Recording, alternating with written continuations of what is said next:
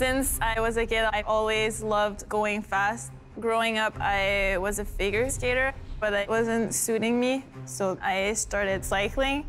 In 2017, I attended RBC training ground. They saw I had potential. She is really explosive. Because of RBC, it really put the light on her. The goal is translating this power in speed on the bike. We go 70 an hour. In track cycling, it's like you have no limit. In just 2 years, she reached a very high level. I've already qualified for the Olympics, and RBC training ground helped me reach my full potential. To learn how you can start your journey to the Olympics, visit rbctrainingground.ca.